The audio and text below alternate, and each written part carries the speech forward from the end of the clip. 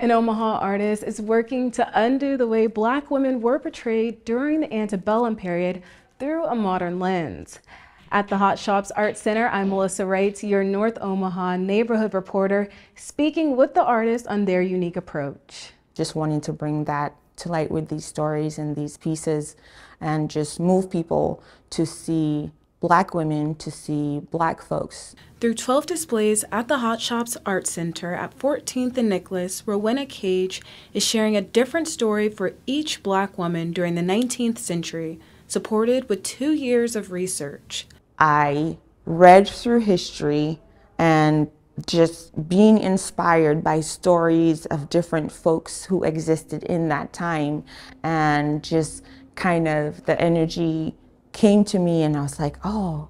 During the research, Cage found Black women were depicted as subjects in roles of servitude, often sexualized and sometimes monstrous. I put myself and created and felt their lives and their stories and just wanted to share that through my art.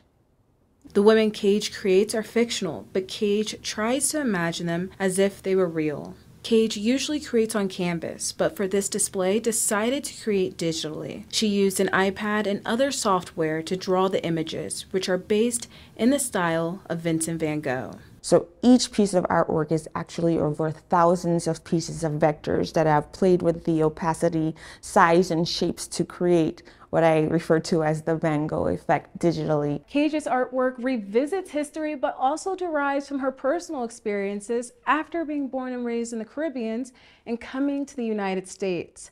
At Nicholas and 13th, I'm Melissa Wright, your North Omaha neighborhood reporter.